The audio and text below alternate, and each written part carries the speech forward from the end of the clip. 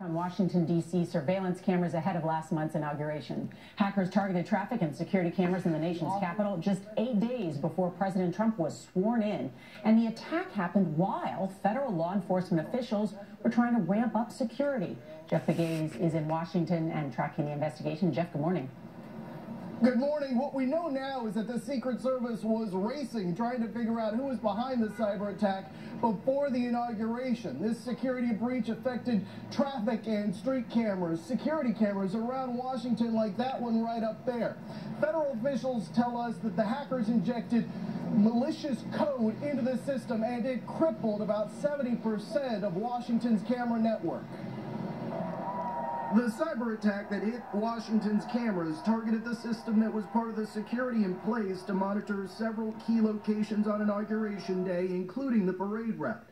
Investigators quickly isolated an IP address and then traced it to a location in Britain where 2 people were taken into custody.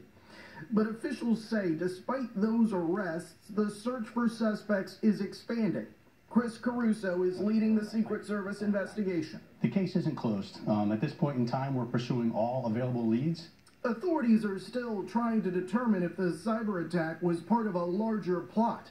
Secret Service agents with the Electronic Crimes Task Forces based in Rome and Paris are now working the case. The Secret Service is increasingly being called upon to investigate cyber attacks. In Washington, there is a cyber operations center where agents can track malicious codes which could affect computer networks of power grids, water companies, and even the air conditioning of buildings, which could in turn have an impact on the president's security. In this case, hackers took control of the DC security cameras using code known as ransomware.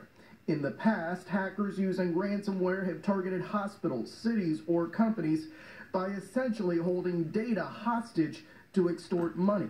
America first. For now, the Secret Service would not reveal the motive for the cyber attack before the inauguration. Did the people behind it make any sort of demand? I can't speak specifically about what the Secret Service found with this investigation at this point. If they did, you can't talk about it. That's correct.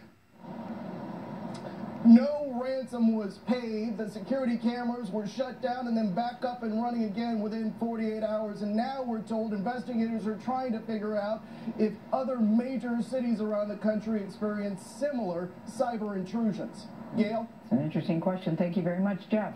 A woman gave birth